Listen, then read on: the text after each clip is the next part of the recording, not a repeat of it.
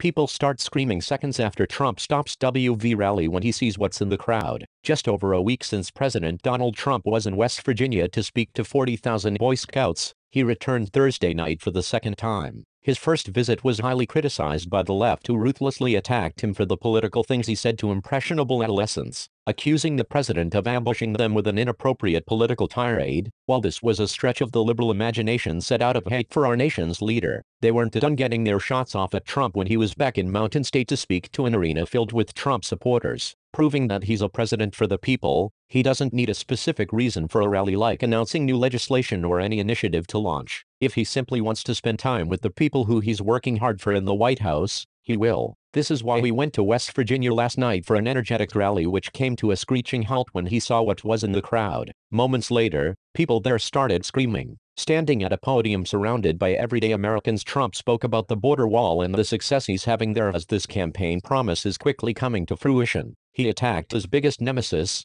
fake news media, as well as the swamp in Washington, D.C., which he's been draining. However, before he was almost done talking about these things, he stopped suddenly. The one senseless accusation against Trump that has plagued his presidency in an attempt to derail his success and perhaps impeach him, has been the claims of his supposed collusion with Russia that liberals are obsessed with. Trump saw chants in the crowd begin to form of rally-goers shouting "Lock her up, in reference to Hillary Clinton, who the left are trying to deflect from with this Russia nonsense. What he said next sent everyone in the arena screaming and cheering, with what he didn't hold back in announcing, "The Russia story is a total fabrication. It's just an excuse for the greatest loss in the history of American politics. That's all it is. It just makes them feel better when they have nothing else to talk about. What the prosecutors should be looking at are Hillary Clinton's 33,000 deleted emails. An immense amount of time and resources is being wasted on this Russia-Trump witch hunt when it should have been directed at Hillary. Had that been the case, perhaps she'd be in jail by now." Instead, liberal media went on the attack for Trump having the audacity to say this about her, claiming it was strike two of offensive speeches in West Virginia in just over a week. The Washington Journal reports with complete liberal bias toward our president, calling his remarks a tirade against Hillary Clinton. "It's not a trade, it's the truth which they are running and hiding from, refusing to see it for what it really is." Looking and sounding more like Mussolini than an American president,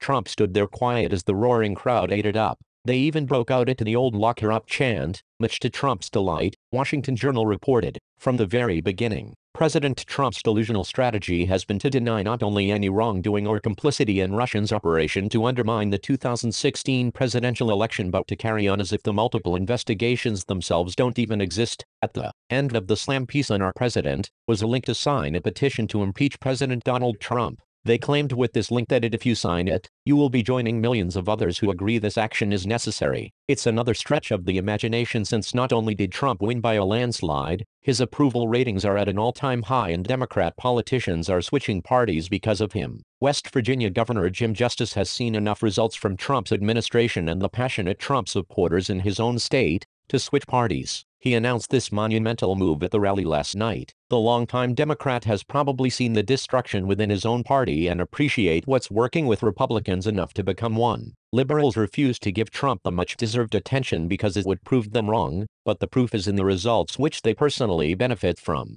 They are too focused on Russia and taking Trump down with the claims than the excessive criminal acts Hillary has gotten away with for years.